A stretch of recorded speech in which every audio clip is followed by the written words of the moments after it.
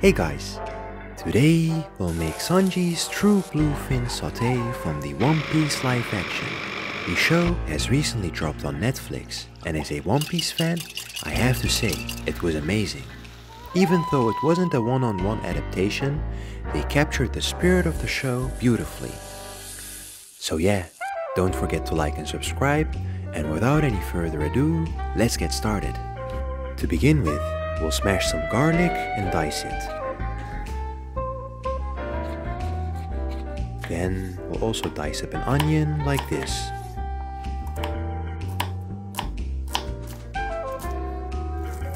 Add some olive oil to a pan, followed by the garlic and onions.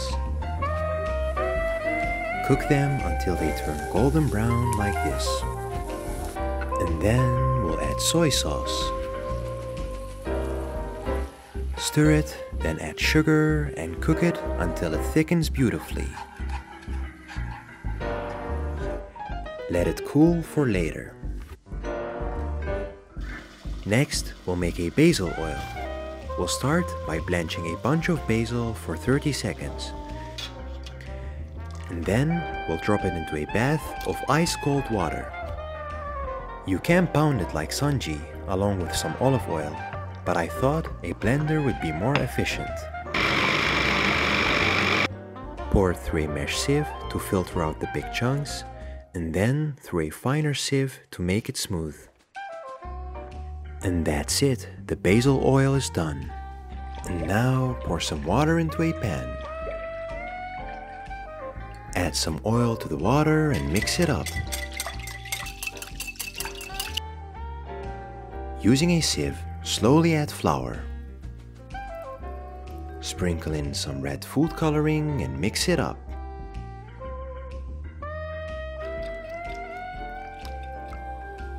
Pour some of the mixture into a medium hot pan. Let them cook, and then you can just pull it out. And that's it, your red coral tuile. And now we'll add olive oil to a pan, to which we'll add asparagus and a sprinkle of salt. Cook the asparagus until they're beautifully charred and done. And now to the star of our show, the tuna.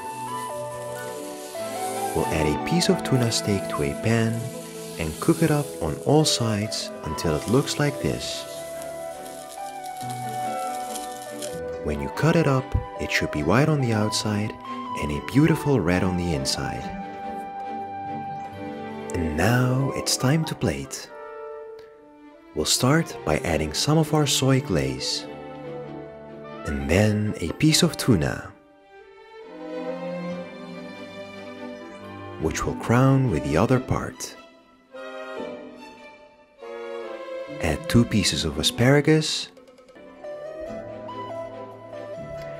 then the red coral tuile.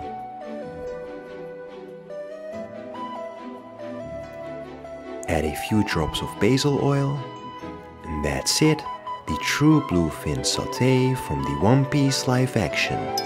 I have to say, this was actually amazing. The flavors work so well together, and the tuna melts in your mouth. It could use a bit of oregano, but still, it was amazing.